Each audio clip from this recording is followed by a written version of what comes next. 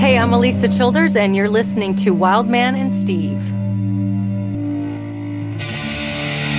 You are about to listen to the intersection of faith, talk, and music. The Wildman and Steve show starts right now.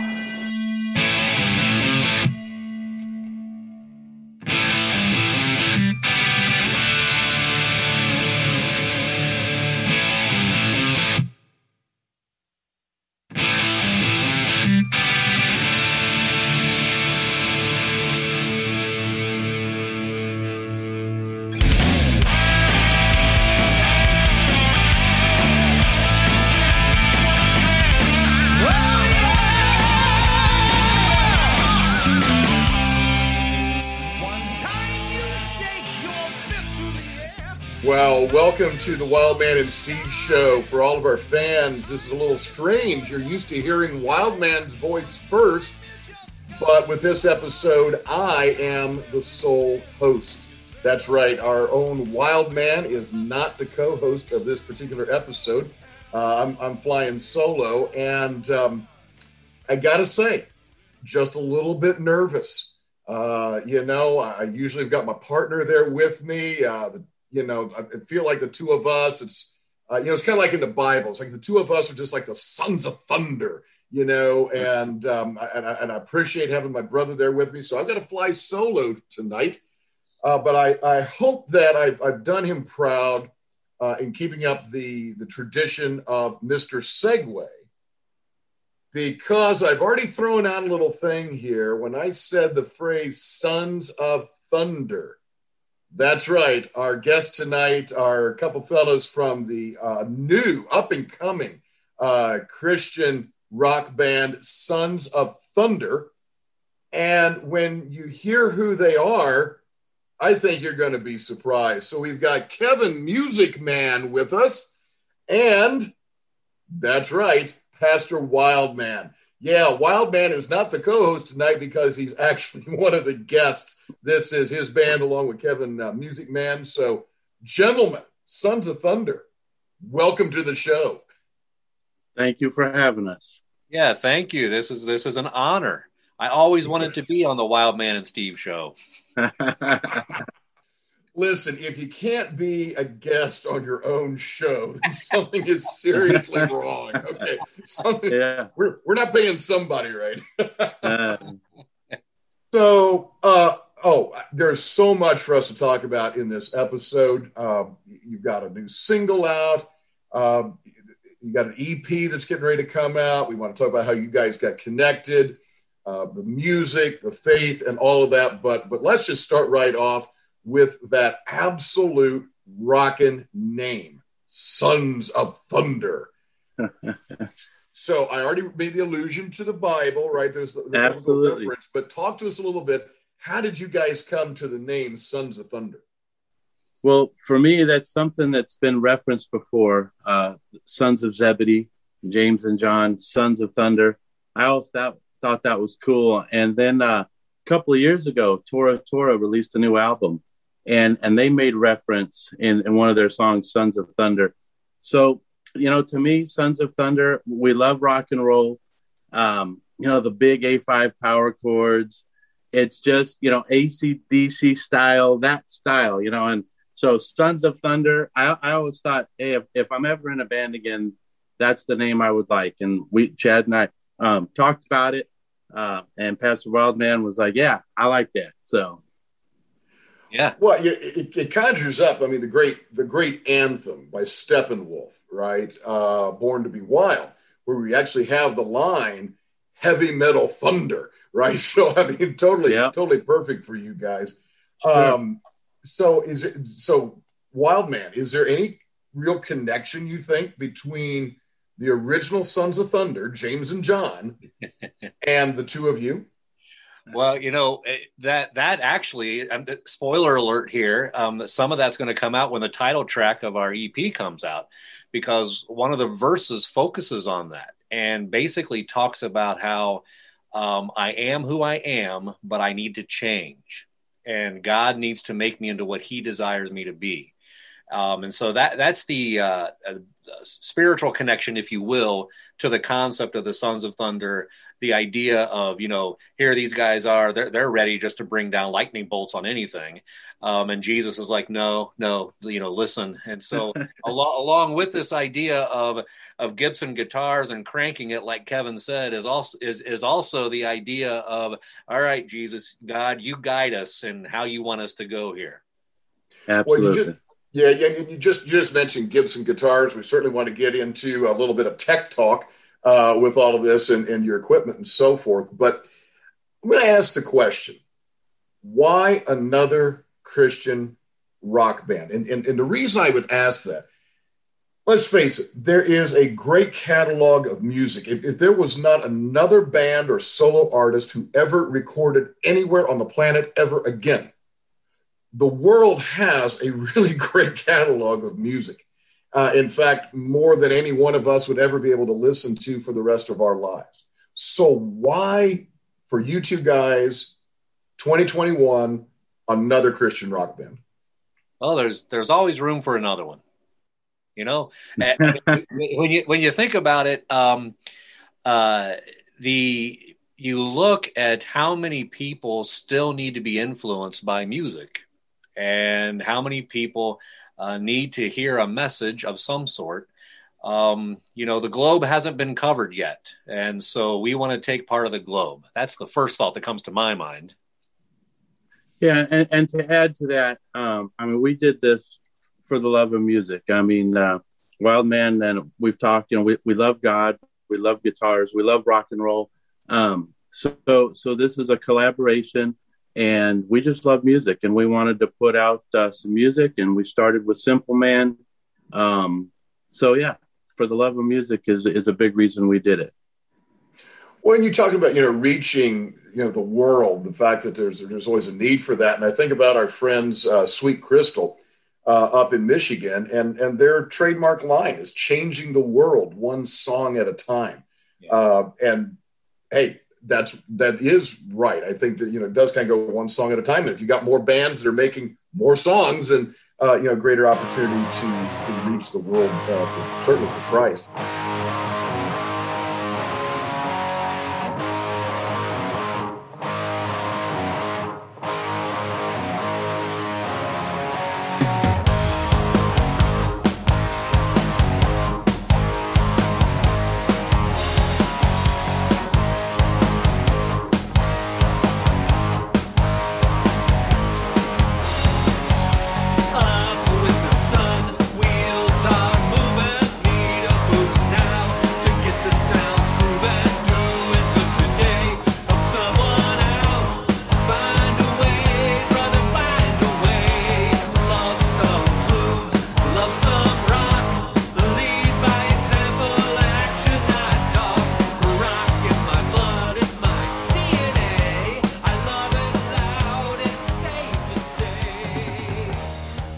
So let's jump in and talk tech, because I know that the both of you guys want to talk equipment here. So talk to us. What sorts of equipment, and I'm talking everything from actual instruments to other equipment that you guys used to work on this album. What do you guys got in the workshop there? Yeah, well, I'm a little different than a lot of guitar players. I'm not big into having a bunch of pedals and effects. I'm old school. And a few years ago, I was just tired of chasing tone. Michael Sweets talked about this. And I actually saw an ad for an ISP Theta Pro. Michael Sweet endorses them. He's got his own signature model, and that's what I have. And what I like about my sound, so to speak, I don't need an amplifier. I simply take the ISP Theta Pro, and I have I've got George Lynch tone on there, Van Halen tone on there, AC/DC, Whitesnake, the list goes on. Michael Sweet's got several signature tones. And I just found a vintage, it's just called Vintage Classic 79, I think. And I just love the tone. It sounds very old school. I plug direct into a JBL audio cabinet and go to town. a lot of guitar players, I got to plug into an amp. But a lot of venues nowadays, and whether it's a worship band or coffee shop, whatever, even Michael Sweet, when he tours, he uses his ISP Theta Pro because it's just an amazing unit. I think he coined the phrase guitar tone in a box. And again, turn the wheel to what you want. And for me, like I said, I'm not big into, I don't geek out on pedals and whammy bars and all that stuff. I want to hit a power chord and I want it to be loud. So, I'm a little different, than some guitar players like that in that respect. For this song, my go-to guitar was my Gibson Flying V.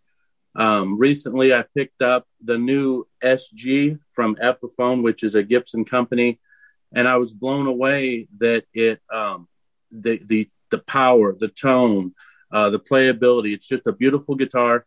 They did something that is rare. I don't know if they've done it before, but they put Fishman pickups in the guitar, and these things are just monsters.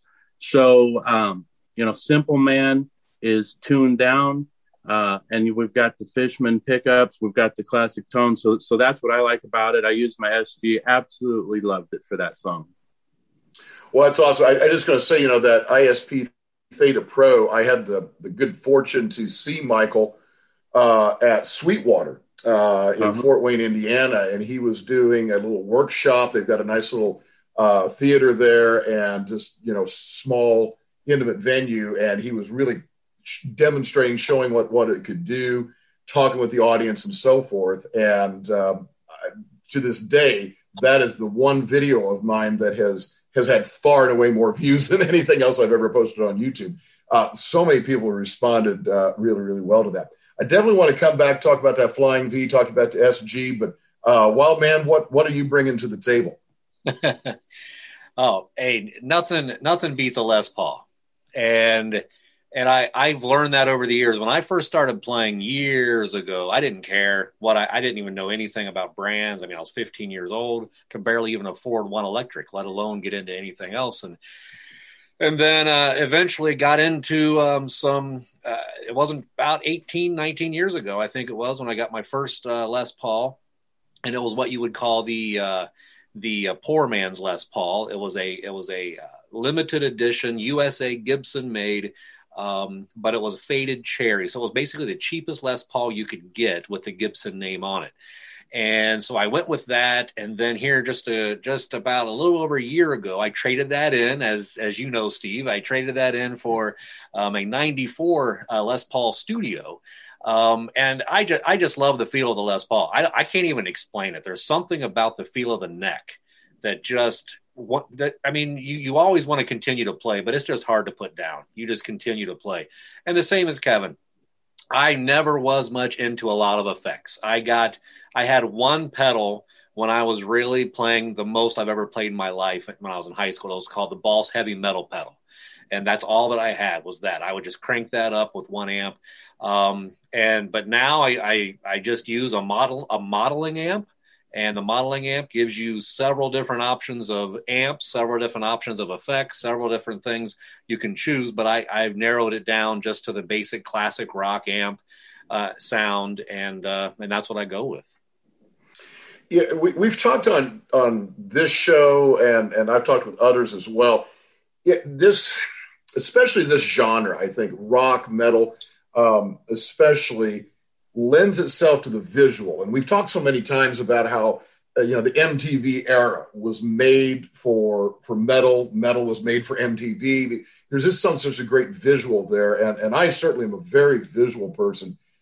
I simply love the look of certain guitars. I just love to look at them, right? Everything from shape to finish to the paint scheme, all that kind of stuff. You guys are talking about the music that comes from the device and how it feels in the hand. Like you were saying, it just feels good. You don't want to put it down. Do you guys geek out over the visuals of your guitars as well? Do you just like to look at them and go, wow, that is a really cool guitar? Or that's actually part of the reason I want this guitar. In addition to how it sounds, I'm also looking for a particular appearance. Oh, absolutely. The SG, like I said, has become I mean, I've always known about the SG, but once I've owned one and played it, it's like, wow, I know why Angus Young now played SGs all these years. They're just amazing. The Flying V is amazing.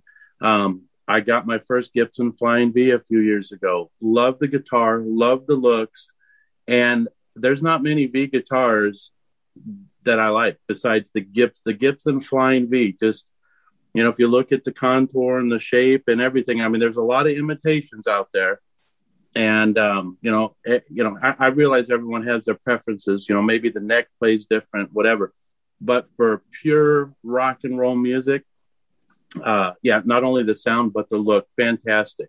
So, and then, the Les Paul, like Wildman had mentioned, great guitar. What I found about the V that I like so much, it plays like a Les Paul, but it feels like it's half the weight. So that's one thing I love about the V. You can, when you're standing for a couple hours playing, the V is like, oh, this is so much lighter. Yeah, exactly. Sometimes you do end up with that Les Paul shoulder after a while. Yeah. So there's tennis elbow and there's Les Paul shoulder. Right. So tell us a little bit, how did it happen that you guys were able to write music? Now, you guys are in different places in the United States. Am I correct? You're across the country. Yeah. You're across country. West Coast, East Coast. Yeah. We've had this question also of some other guests. I guess I never tire of hearing artists talk about it because, and let's be honest, we're all probably of a similar age here. The notion of being able to work collaboratively, but not being in the same place at the same time is always going to blow my mind. Yeah. We talk about kids today. We sometimes refer to them as digital natives. Right? They've grown up in this. They don't know anything different. We are digital immigrants. We've come to the digital age, but we didn't start there. And so to me, this is just endlessly fascinating.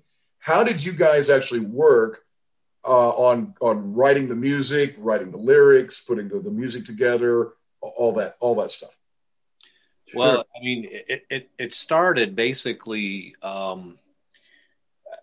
The first thing was we met by seeing the videos that each of us were posting online of just us playing guitar. And that led to me connecting with Kevin and saying, hey, would you like to do something together at some point? And, the digital side of things it has its pluses and minuses. I way back in 9091, I was in the studio. I was doing a demo tape. I was ready to hit the road. And I was just spending all this time in the studio, and I shot my whole savings because I was in the studio and I just loved it. And so I miss that. Now that we're doing this project, it would be nice to be able to hang out in a studio and work together and see each other and try to iron some of these things out. But at the same time, having said that, if that was still what we were limited to, this project wouldn't be happening. So because of the digital era, and because we're able to send files back and forth between us and to Ray Roborn, RPM Studios, who does the mixing for us, because we're able to do that, that has been a tremendous benefit. And that's what's opened the door to do this right now. Yeah, it's all about the technology. We've got some great technology nowadays, and fairly reasonable price. You can get. I use a nice Zoom 4-track recorder, and we can send riffs back and forth. We have ideas. It's just the technology. That's how we're doing it. Yeah. So you mentioned about sending riffs back and forth. So. And I know this is different for different artists, whether solo or in a band. But how did you guys go at it in terms of the music and the lyrics? Kind of which came first, the chicken or the egg? Did you guys start off with the words and then you built the music around it? Did you bring both to the table at the same time and kind of start working stuff back and forth? What was your process? Well, for me, when I started writing original material, I found that for me, I like to write the lyrics first. You've got a story that you want to tell. Writing the lyrics, I think, is harder than music. Almost comes naturally. You're a musician, so got a lot of riffs. You're practicing or warming up, and so you got a lot of riffs to pull from. But for me, writing the lyrics, putting the pen to the paper. Okay, Simple Man, this is the story that I want to convey, and that's how I write. And then there was a part in another song where it's like I had some of it written, and then I would send it to Wildman, and I'm like, hey, I'm kind of stumped here. Could you finish this for me? And did a wonderful job finishing that up. So for me personally, lyrics come first, music comes second. Yeah, and I think that both of us have many years of experience coming to the table that have kind of, for the most part, has been experience in the shadows or experience in the background, nothing produced necessarily, and things that we had done already and written over the years that we would like someday to do something with.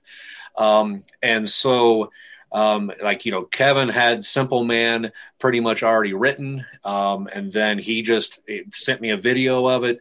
The one that I'm working on the EP that I wrote, I sent him a video of it last week, and just to give each other an idea of what it is. And you got to take it this way. No offense to you, Steve, but guitarists have their own language. I mean, we understand each other. So I have come to understand.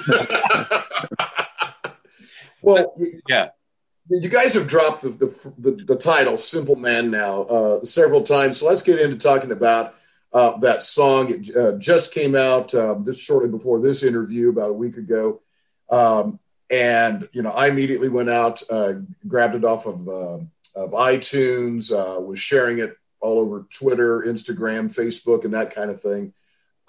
And then I remember I was playing it for my wife and daughter. We were driving to an event last weekend, and I said, "You got to listen to this." And so we had it in the vehicle and playing it and cranking it up. And Wildman, you know my family. You've been with us before. You know my wife, and she's sitting in the back seat, and her eyes get really big as she's hearing this sound and this song. It's like, wow, that is really good. So, talk to us about the song. Did we convert her over to the classic rock music yet? Did we do that? Did it work? You know what? There's always hope. There's always hope, Wildman. Hope springs eternal. Sorry, go ahead. But yeah, so talk to us a little bit about the song "Simple Man." When I hear it, I hear a couple of things. I hear that classic, that contemporary Christian music sound, the CCM. There's some CCM there from the 80s, but on the rock side of things. It's not just the pop sound of CCM, but I definitely hear it's a popular sound. And what I mean by that, it's not, uber niche, and it's like, it's a subterranean, Denmarkian death metal with a hint of grunge. No, it's not that. Right? It's popular. It's got a popular sound to it, but it is clearly in that rock vein. So talk to us a little bit about what all went into that sound for your first track. Well, starting off, like I said, I wrote the song lyrically, and then I just love being in E minor. So I was playing, and I came up with that riff, and the guitar riff was written, and my thing, my son, he plays the drums, and he's actually going to the Navy. Before he leaves for the Navy, I said, hey, let's do something like this, have you be a part of it. So as great as technology is, like we just talked about, very difficult to mic up a drum kit. I don't have 7 mics and I can't get it dialed in right. So what my son was able to do was play the drums, and then we sent that to the producer, and then those are real drums that you're hearing. That's not a drum machine. It's amazing. He's got real drums recorded, and that was my son playing that beat at the beginning. Our hired gun, so to speak, laid down that bass line, which I think really adds to the song. We've had a lot of positive response to the song. It's a very catchy tune. people are finding themselves singing in the shower or waking up, or, it's just a real catchy tune. Very happy with how everything turned out. And again, the producer had a big part of that, because what I love about the song, the sound, is everything is breathing. You can hear the rhythm guitar, you could hear the bass guitar, you could hear the drums. I love the solo in that song. I love Wildman's solo because it's a classic solo. It starts off and a real tasty licks, and then he does the Chuck Berry thing, and then he's just shredding at the end. But what I like about that is we've got the drummer doing these crazy cymbal hits, and you can just hear it all. So that's one thing I'm very happy with. I'm proud of how that turned out. The song breathes, you can hear everything. So yeah.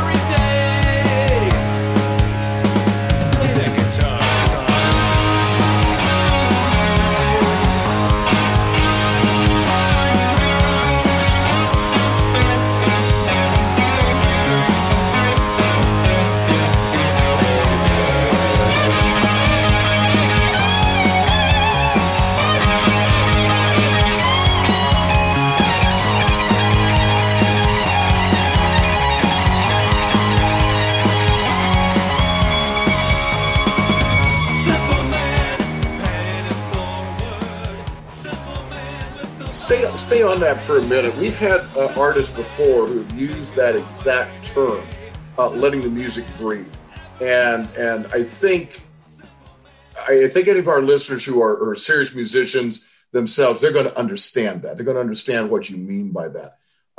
For the casual listener who doesn't have the vocabulary, who simply goes, "Dude, I like the song. I don't know why I like it, but I like it." Say a little bit more about what that means from your perspective about letting it breathe that way.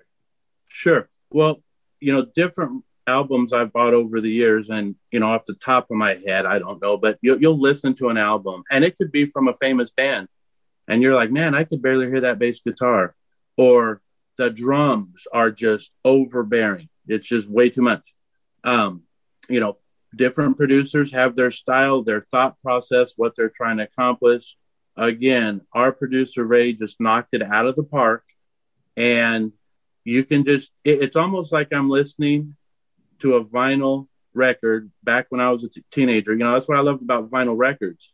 Growing up, I didn't have cassettes. I did not like cassettes at all. The first time one broke, I'm like, oh, forget this. And I'd sit in my room and listen to a vinyl record, and you just had this warm audio. You could hear every cymbal. You could hear everything, the bass. I used to listen to Kiss records, and I just used to listen like maybe I'm listening to Gene Simmons' bass line or whatever. That's what I mean by the song breathing. You could just hear every single instrument equally. There's not one thing that's overbearing or drowning the other out. It's just a masterful job of mixing and producing. Yeah, I will be honest.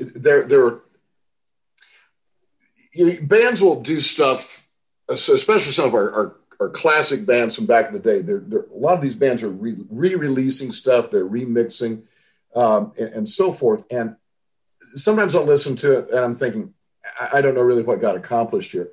You mentioned Whitesnake earlier. And as Wildman knows, Whitesnake is one of my guilty pleasure bands. So thoroughly enjoyed them, but they recently came out with their trilogy, the Red, White, and Blues albums. And I got the Blues album. And wow, as I listened to it, I could hear things so much differently. And I know those songs very well. Oh, yeah. All of them about, 50,000 times each. And so, boy, I could really hear exactly what you said. Suddenly I'm hearing bass, I'm hearing drums, I'm hearing vocals that were distinct but fit very, very nicely with the others. So let's talk a little bit about your influences. So, Wildman, you've talked about it on our show. And right. For our listeners who may not see the video here, you're wearing an Oak Ridge Boys t-shirt. And so obviously you're a big Oak Ridge Boys fan. No. You're wearing a Petra t-shirt. So obviously Petra, big influence for you. if you want to talk about that, that's great. I think we know certainly a lot about you and Petra. Mm-hmm. Any other influences specifically on your playing and singing? Yeah.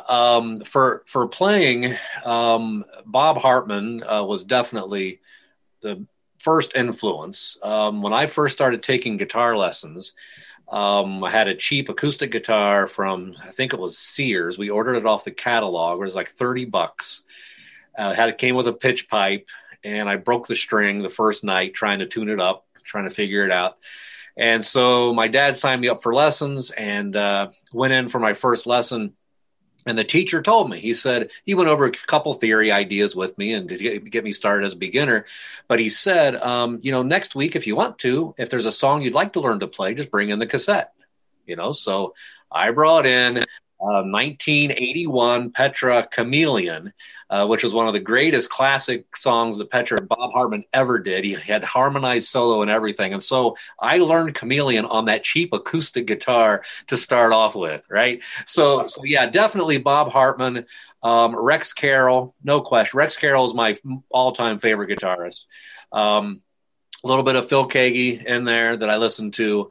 And basically I just tried to keep up with those guys, and I remember Rex. I mean, I would talk to Rex after concerts, and just he would be so available to the fans. I'd be the last one. I'd be the one annoying him. I'd be that kid that wouldn't leave him alone and asking him every question in the world.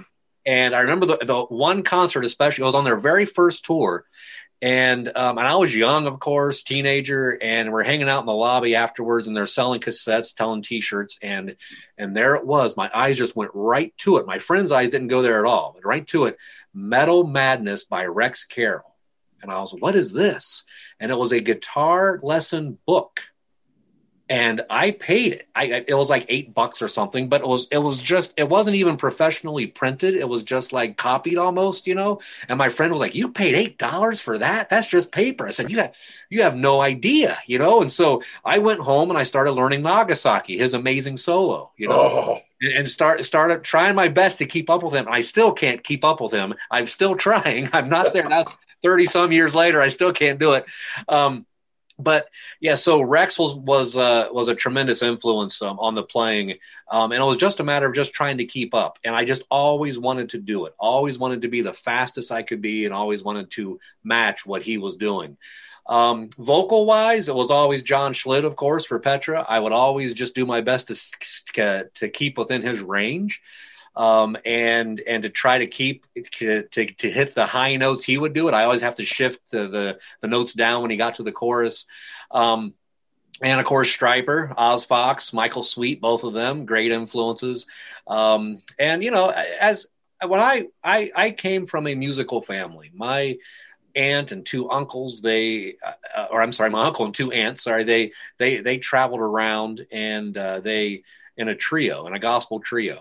When I was a kid, and I was raised around the piano, and that's just what my life was. And music was everything there was. And it wasn't until college that God started telling me, maybe there's something different for me, to put that away for a while. And man, it's amazing that he's brought this back. And I'm thinking of, and I started working on this, and I'm not sure yet, Kevin, I haven't talked to you about this yet, but maybe not on this EP, but maybe on the next one. Working on a song called Boomerang, God Gave Me My Guitar Back, Okay, yeah.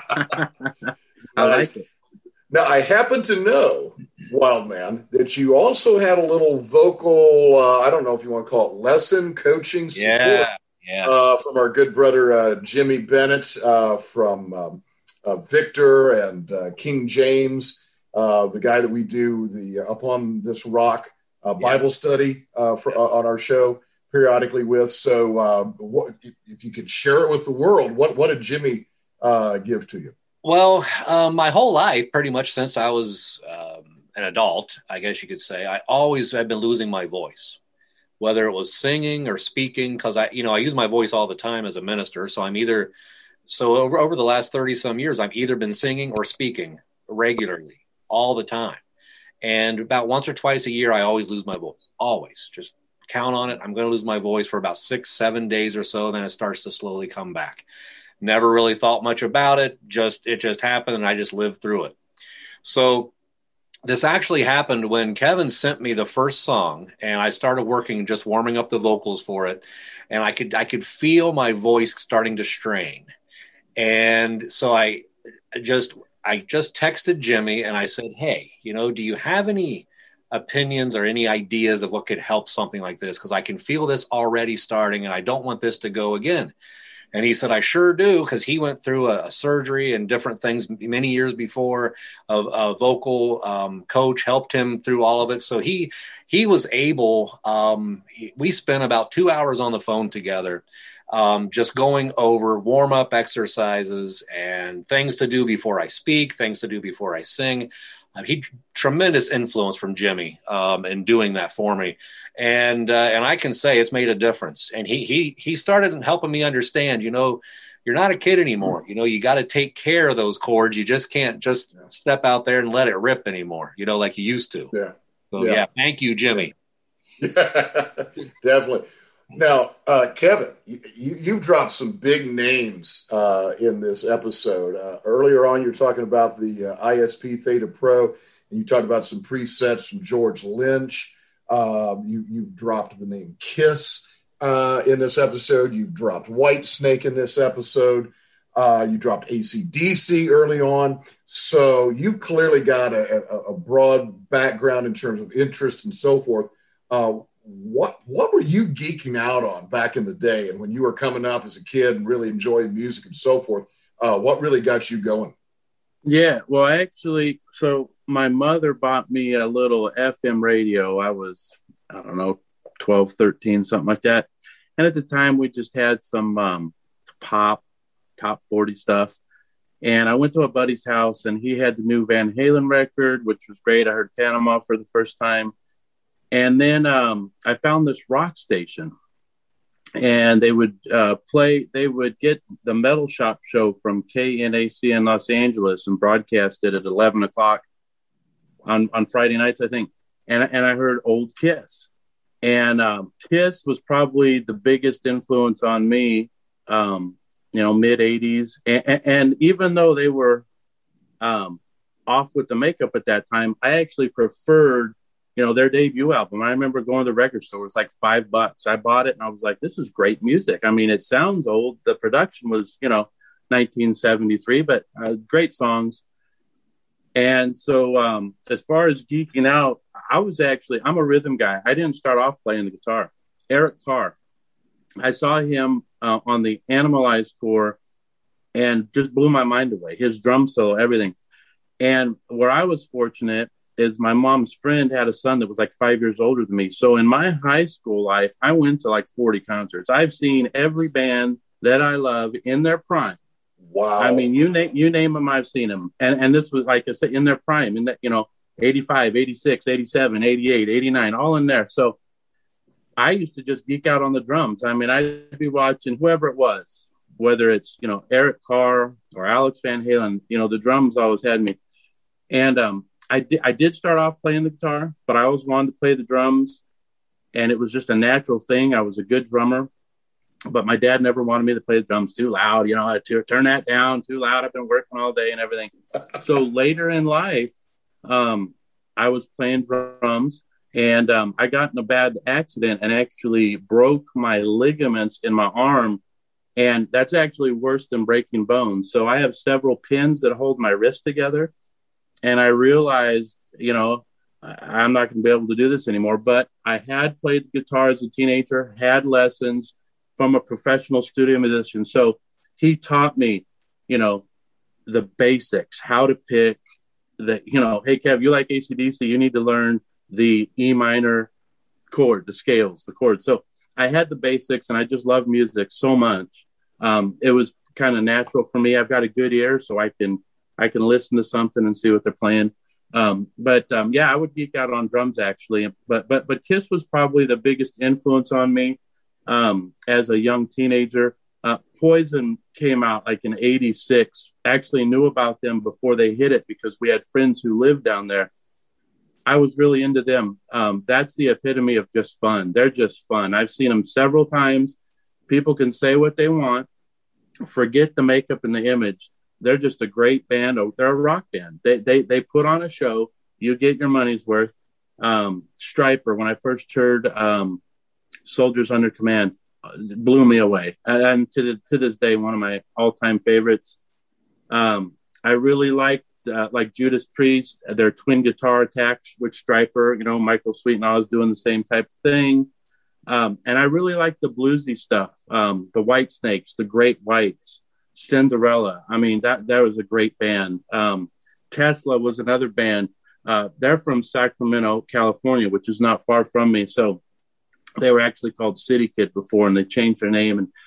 And but a great band. And I'm fortunate because I saw all those bands in their heyday, and that's something that I was glad to be living as a teenager through the 80s because I was able to experience all that. There's nothing like it, and there never will be again. And that's not just old guys saying that. That was just a special time. It hit right. It was the first time we'd ever had that kind of stuff, and that was just a magical era. You talk about the bluesy stuff, brother. You speaking to my heart there. From straight up blues to the bluesy rock. Exactly what you said. Cinderella, especially that second album that Cinderella had, very, very bluesy. Great White, Good Night. Yeah. And I would love, and maybe this will be another show. Wildman, we might need to think about this for another episode, but we focus a lot on rock and metal and Christian bands that are using those genres. There isn't as much of the Christian bluesy rock there's been some, and I think about Daryl Mansfield, I think about Glenn Kaiser and some others, but not as much. And I would love to hear more of that. But I want to move it now to the Christian side of things, and I really got a separate question for each of you guys. So think about how you want to answer it and who wants to go first here. So Kevin, you've obviously got a great musical background, great taste and so forth. What's the desire on your end as a follower of Christ to use music in this way, evangelistic or encouraging other Christians? Kind of what's your purpose with the Christian aspect of it? And then the question for you, Wildman, to be thinking about is, how is it different for you to communicate the gospel through music? Contrast that with what you do for your day job, as it were, preaching on Sundays. What's the difference there? So I don't know who wants to go first with those questions, but whoever wants it, take it away. Okay. Well, you had asked me about the motivation, I guess, in the music for the Christian message. And I guess where I come from, kind of like Michael Sweet. I mean, at the end of the day, this is good, positive rock and roll music. Yes, we are followers of Christ, not ashamed of it.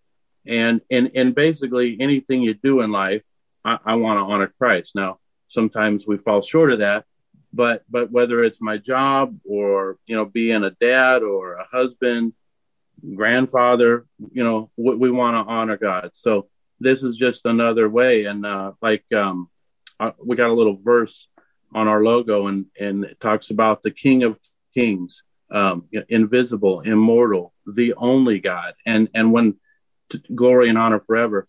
And I spend a lot of time in the New Testament, and when I read that, I just thought this is the ultimate verse, just to give honor to the only God. And so that was something that just stuck with me, that 1 Timothy 1:17. So I think it's not just your music, but, kind of modeling Christ, not being judgmental. And, I grew up in a church that they were more concerned about being holier than thou than leading people, to Christ. So I'm not about any of that other stuff, If it's in the Bible, if it came from Christ, then that's what I'm about. Cool. Well, in answer to your question about the music and preaching or pastoring, I guess the best answer I could give to that is that there's something about something being natural. And I think that in both cases, at least for me, both cases, being a minister as a pastor and being a guitarist, singer, that there's a point that I reached that it was like I didn't really have to make certain that I, was putting forth the best effort to make sure that the message was what it needed to be. There, not because I was being lazy or lackadaisical, but because it became a part of me. That everything that I touched just became that message. It almost like it got to the point in my life where it's impossible for me to do that without honoring God in that way. It's impossible for me to play the guitar for any other reason but to bring him glory.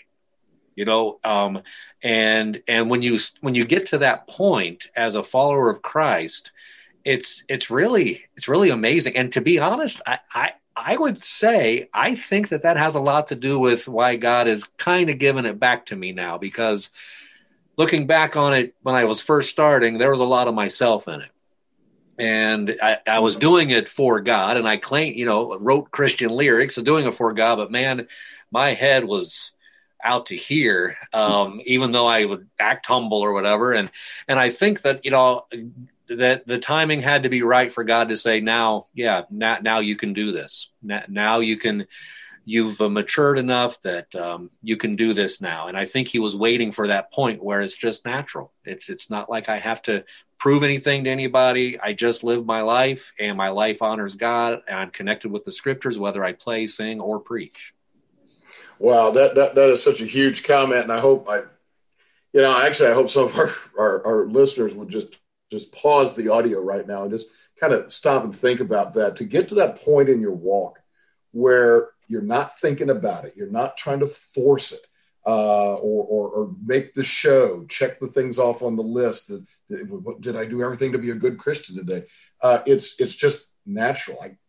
Like you said, I'm playing guitar, and I couldn't do it any other way but for his glory. Again, it makes me think of John's chapter 6, when Jesus looks at the boys and he says, everybody else is leaving. Are you guys going to go too? And Peter says, well, where else are we going to go? Yeah, you got the words of eternal life, and so just that absolute focus on him. So you got an EP that's going to be coming out. Hopefully this episode's going to be coming out around the time of the EP release. I hear you guys say about 5 songs you're looking for on that. Yeah, I think that's the plan. I mean, we're at a point. I mean, the original plan was a 5-song EP. Things are flowing pretty good right now. We could sit here and go, okay, we're going to do 8 songs, 9 songs, 10 songs. But at the end of the day, I think we're going to stick to our plan and do a 5-song EP, summer of 2021 release. Yeah. Awesome. So the question we always like to ask everybody is, where can the fans find you guys? Talk to us about social media, any kind of media. How do they find Sons of Thunder music?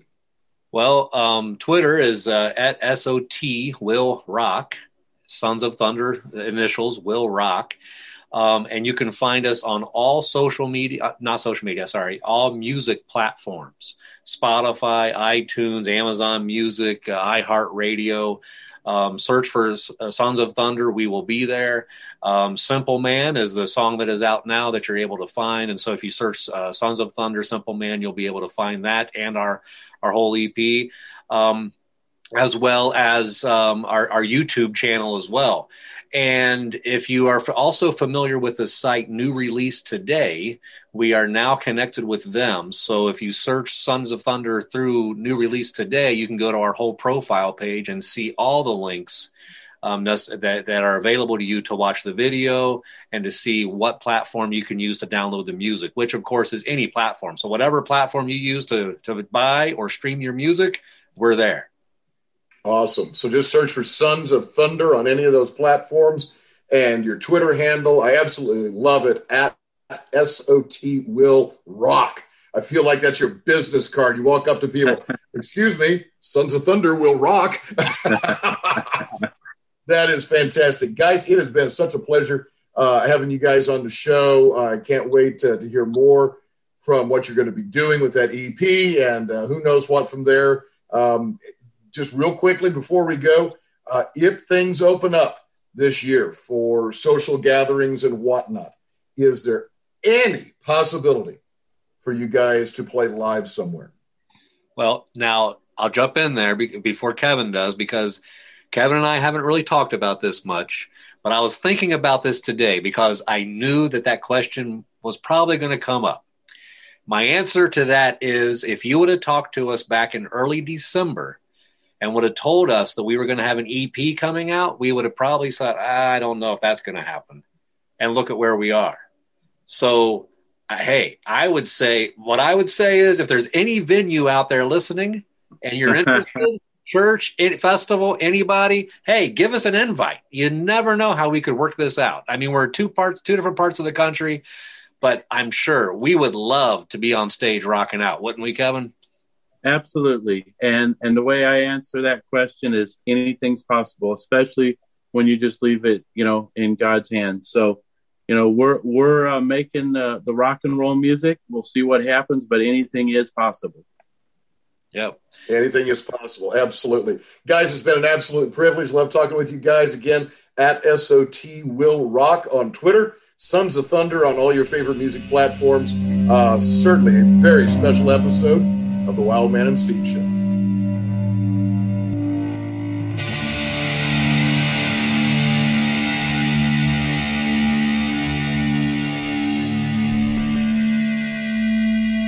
The Wildman and Steve Show is now partnering with New Release Today. Find out more about them at newreleasetoday.com. And don't forget to check out our website, where you can also leave us a review at wildmanandsteve.com. Thank you for listening, everybody, and we will see you next time.